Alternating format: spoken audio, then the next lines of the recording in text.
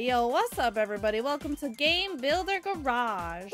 It's a game where you build games. It's supposed to be a really good intro to programming. You just build. You just build. So if you like Mario Maker, you'll probably like this too. You just build. Move, jump, grab the apple. Hey, it looks like you need some help. Well, I mean, like, I should introduce myself. You can call me Bob. Let me just say I understand your frustration. You can't finish a simple game, right? Listen! It's not my fault! You can't jump by pressing B, so you can't reach that apple. You're right. In situations like this, I like to say, don't get mad, get programming. We need to do a deep dive into this game to wrap things up. We need to peek behind the curtain. So, why don't we do that right now? Welcome to the inside of the game, Feeney. These things are called Nodon. There are all kinds of different Nodon living inside your Nintendo Switch console. If you call up Nodon to this here program screen, then connect them together, and pow, you're actually altering the game's programming. All we need to do is make it so pressing B lets you jump. See this output port on this button Nodon? Just connect it to the jump port on the person Nodon. No, I wanted to do action. I want to put another button in. And presto, we've made it so pressing B makes the character jump. I can jump! Chat, look, I programmed!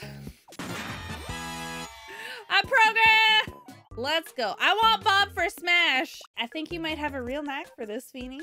You say that to everyone, Bob. So how about it? Do you feel like taking some of Bob's patented interactive lessons? Yes. We'll be making 7 games in these interactive lessons. In the first lesson, we'll make Tag Showdown, which is just a simple game of tag. In lesson 7, we'll make the 3D action game Super Person World. I want to name him Mario. Feeney, my name's Alice. So, not Bob. He's the excitable one you already met. I look similar, but I'm Alice. Feeney, you know how you just got that game to work just now? Yeah. Be honest, you don't really get what made it work, right? But you know, if you're going to make your own game, you'll need to understand which mechanisms do what. Alright. Mysterious checkpoint appeared. Make the person jump. Thanks for stopping by, Feeney. Just in case you forgot, I'm Alice. It's been 4 seconds, Alice. And this here is a checkpoint. The idea is to test whether you really know your programming stuff. And how do we test? With a puzzle. I didn't study for this test. Here we have the person object. Try pressing B. The person jumped. But what made the person jump exactly? Take note of the position of the person Nodon on the program screen here. The location of the person Nodon determines the location of the person on the game screen. Grab the person Nodon and drag it over to the blue frame. Let's go to the game screen and take a look. Nice. I'm connected to the button Nodon, see? These lines here represent the connections. And when B is pressed, the button Nodon sends a signal from its output port. So far, I mean, like, obviously we've only done 2 things in this, but I feel like it's a really good intro to programming for kids. And, you know, people like myself who have a short attention span. And I used to do IT, and programming is one of those things where it was just like, I don't even want to touch it because it's boring and not fun. I didn't get into programming, but this game is a really good intro to programming for kids and people like me who just never really got into programming. Feeney, welcome to the puzzles. To clear the puzzle, you need to make the person collect the apple. As things are, there's nothing you can do to make the person move. The only way you're permitted to solve this particular problem is by connecting the button Nodon and the person Nodon. Yo, spoilers! I wanted this. How are you gonna expect me to solve the puzzle if you just tell me how to solve the puzzle? That's not. Where's my critical thinking? Okay, so I connected it to action. Okay, chat, let's try and cheese it.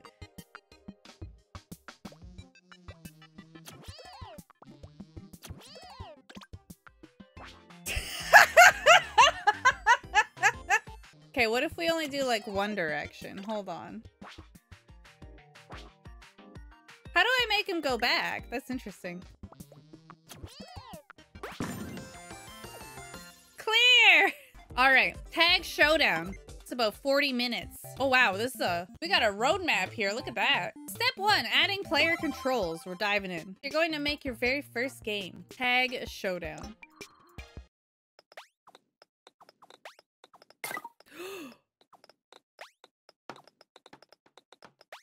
What do the balls do?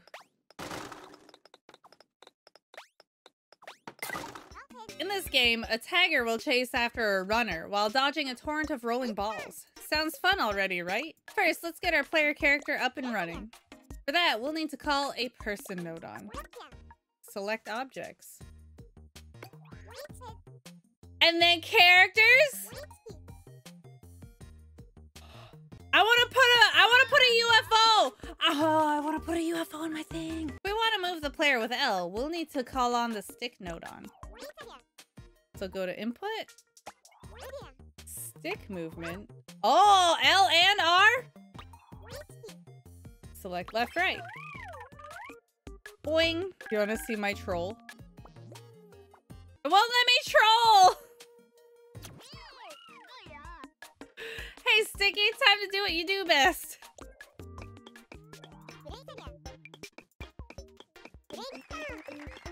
Amazing. Our player character is moving with L. Wouldn't it be good if the person could jump when a button is pressed? Next, button press. Finally, select a D. Yo. If it ain't my pal Feeney. If buttons are getting bashed, I got it covered. Pop, pop, pop. I'll put you over here, sir. And link it. I kind of wanted the A button to be jump. He kind of jumps like Arthur from Super Ghouls and Ghosts. You've cleared step 1. I'm a programmer now. Let's heckin' go. This time around, we'll be building the floor and walls that set the stage for a game of tag. We need to decide where we're going to put the entire level. How about this space up here? That should do. I'm glad that's settled. Yes, we got that together. Objects. Game screen, camera. Game screen. Hello, darlings. I must say, you're looking radiant today. Whatever iframe will appear vividly and thrillingly on the game screen. Let's make this game screen bigger. Okay. Now let's take a look. Help! I think you'll notice that our player character is nowhere to be seen. You see, over on the program screen, the person node on isn't surrounded by the game screen node on. Okay then, let's move the person node on. Okay. Wonderful, now the person is in the limelight. The camera loves you, darling. Be sure to get my good side. Now we see the person reflected on the game screen. Yikes, but not for long. The obvious solution is a floor, of course.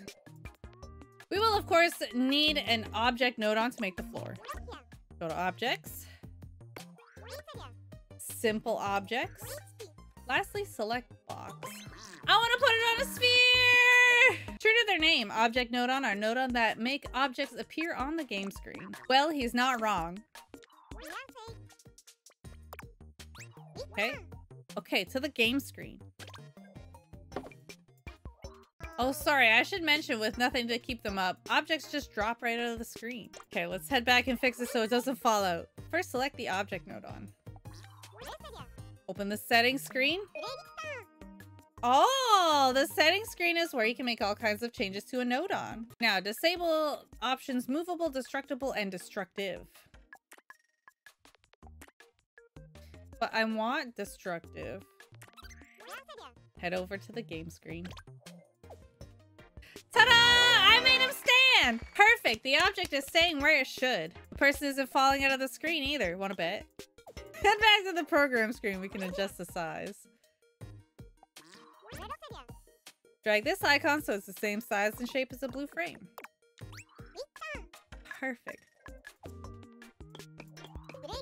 The floor is doing its floor thing, but its color is kind of plain, right? Let's see if we can change the color too. Alright, we'll select it. Settings. Color. I choose brown! They knew! They knew what I wanted! Oh, it's beautiful! Now the floor is brown! Just like with the floor, we'll need to make use of Object Node-On to create the walls. Calling up more Object Node-On, changing the settings again. Sounds like hard work, right? So let's save ourselves some work and just copy the floor to make the walls. Wow. I can be a wall, no problem. Now we change its height and width. We'll make a copy. Drag it over to the other edge. Ta-da! He can wall jump! I hereby declare step 2 complete. I'm a programming expert now, so making platforms. Okay, time to continue programming our game of tag. Does this place seem a little small for a game of tag, maybe? You could fiddle around with the walls and floor to make them a bit bigger. Or you could just make the person smaller. This will have the same effect as making the level bigger. And shrink him down. Let's take a look. Ah, look at how little he is. He's so slow now. This is where we'll liven things up by placing a whole bunch of platforms. Start by selecting the object node-on that's making our floor and copy it. Then adjust the new node-on so that it's about the same size as the blue frame. Now take it over to the blue frame. Let's take a look. I made this, chat. I made this. I think you're ready to try making a sloping platform. Select the object, copy, rotate it so it's on an angle.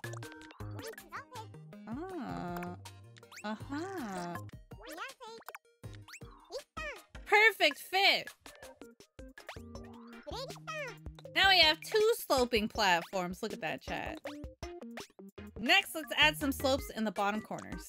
Copy. Okay. Nice. Nice. Perfect. Oh, look at that. Wow, look at this, chat. I made a slope. Wow, this is looking pretty great. Oh, it's a big jump. Can I get up there? Ah! Yes. Step 3 is complete. I like how they cheer for me whenever I do something like that. Let's go. In this step, we're going to create a second person to act as a tagger. Then we'll have a real deal, bona fide 2-player game. Before we make our tagger, let's adjust the position of the person a bit. To this side, sir. It's a good idea to move the other node-on attached to the person too. It'll make things a bit easier to understand. Okay? Sticky boy and button boy. We can use another person node-on for our tagger. Copy. Okay, so it's interesting that it copies the person node-on, but it doesn't copy like the stick options, which is fine because it wouldn't make sense. Okay. Now we have 2 characters. The person on the left-hand side isn't moving. Sorry, I'm trying to, that works.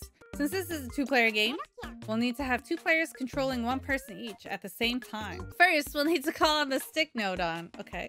Select input. Stick movement. L. And link it up. Alt, left, right. Good to be collaborating with you, Sticky. Now we'll call up another button node-on. Input. Button. L. Alright. Okay, and now this one is, oops. Jump. Select the stick node-on. Settings. Right stick. And that that's done, you'll be able to control the runner with R instead of L. And this button.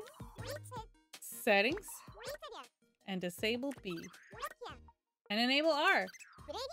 Now you'll be able to jump with R. And let's see.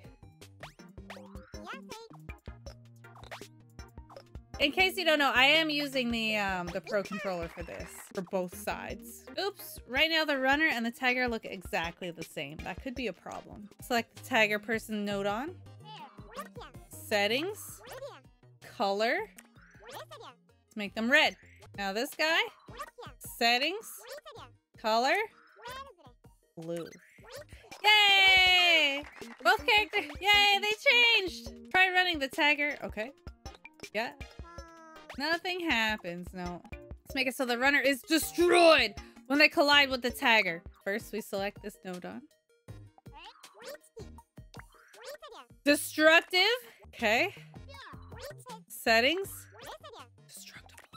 Okay, now if the tagger comes into contact with the runner will be smashed to smithereens! I feel like we've put a lot of hard work into this. That was so cool! We made it so that the tagger can destroy the runner. But it seems a little bit one-sided at the moment, don't you think? The tagger kind of has an advantage. So in the next step, we'll be adding in a feature to even up the odds a bit. Alright, unleashing the balls! How about if we make things more interesting by adding some rolling balls to the level? And what if the balls can destroy both the runner and the tagger? The rolling balls. We'll need a new type of nodon. A launch object nodon. Objects? Launch, destroy, attract?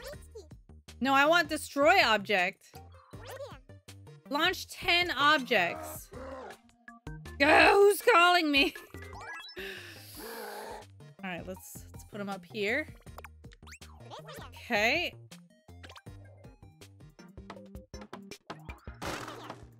Oh, God, he's throwing balls. Ah!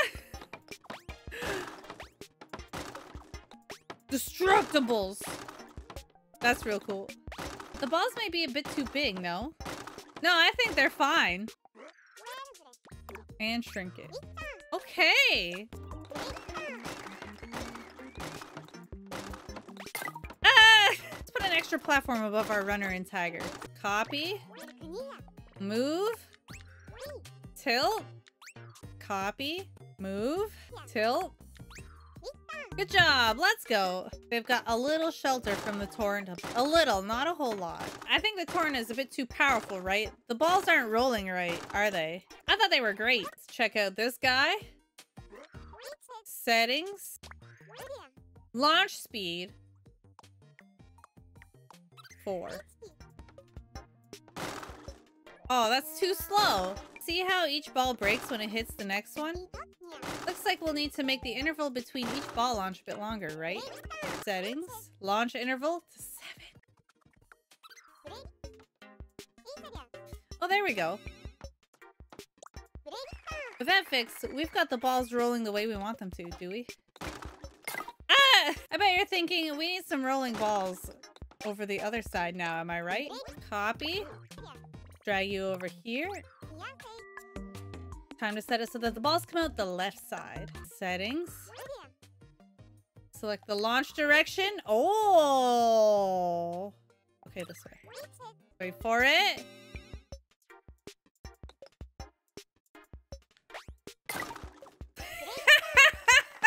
That was amazing. Let's fix it so that the tagger breaks. Alright. Settings. Destructible. Close. Now try walking the tagger into a ball. I want to hold on. I gotta see. Okay, that still works. Now he's dead. Step 5 is clear. I learned how to launch balls. Step 6 of 7. We're on step 6. This time, we're going to make it a little bit easier to play. You could say we're adding a quality of life upgrade. Now, if the tagger or the runner breaks, the player needs to press the retry button themselves to play it. It seems like a lot of hard work when you're supposed to be having fun, don't you think? Yes. To make life easier, how about we add an automatic retry to the game? If the tagger or the runner breaks, a retry will be triggered. First, we need to call a nodon that watches out for things breaking, namely the object break nodon. All right, select input, state change, object break. Hi, honey. Something I can help you with? Don't mind if I do. Okay. Check what? Screen is where you can set which breakages the object break nodon watches out for. Disable box, cylinder, and sphere. And then enable person. I'll keep a lookout for a person breaking. Next, we'll need another nodon that makes... Okay. Automatic retry. The retry nodon. Output. Retry. Retry game. Oh, if only I had my time to do over again. Yo, is this an old man nodon? You go over here, sir. We'll link it. Okay, so when a person breaks, we retry. Game will restart every time a character is destroyed. Let's check it. Okay. As you saw, if one of the characters is destroyed, the game automatically restarts. But don't you think the interval between the character breaking and the retry is a little short, maybe? All right. Extend the interval. Select the connection. Delete the connection. That's where we'll call up a timer node on. Oh my god! Middle. Timer. All right. Connect. Got. Uh-huh. Now we'll have a longer interval between a character breaking and the retry. I smashed them both! There's a longer interval between the breakage and the retry now, see? Now players will have a little breathing room between matches. They get like a whole second. Step 6 is complete. The final step, I'll show you how to add some Feeney magic to your game. So next, we'll harness your inspiration and creativity to change the color of the level. Are you ready for that? Yes. We'll select this. Okay. Settings. I don't want this one to be brown. How about making it black instead? Wow! Look at that. It's your time to shine, Feeney. Run wild with a rainbow of color. Light blue. Blue. Purple. I want this one pink. Red. I want a lot of purple. This one also purple. The walls will be white. What color you know what? I'm gonna make the balls green. Done! Yes! Okay, let's take a look. This is my game, chat. I made this. I picked all the colors out. With that, I can declare that development of this game is complete! I made a game! DLC when next week? For first game, it's great, thank you! Oh, I need the microtransactions! Ugh! Finishing touches 7. Game complete! Yo, look. My name's in the credits. Edit game title? Perfect. Play my game! Oops. That's my game code. Luigi goes to Burger King. If you die, press reset button because I'm too lazy to code it.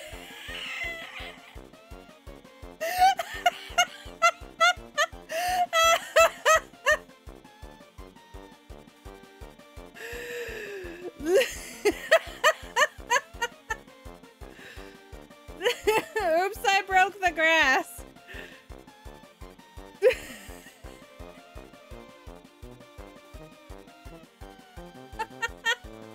Oh no! If you die, reset. I'm too lazy.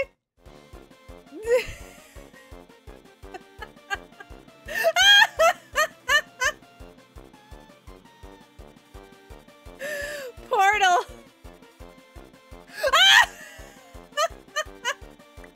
Okay. Oh no! Oh my god, this is the best game. Dude, what happens? Dude, the car is just gone.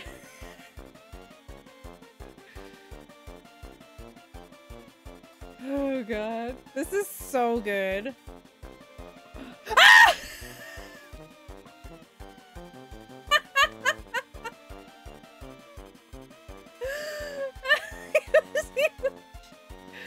Are we there yet? Do we YOLO?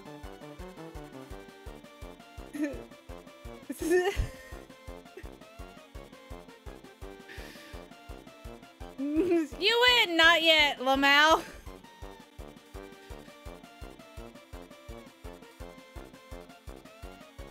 You win!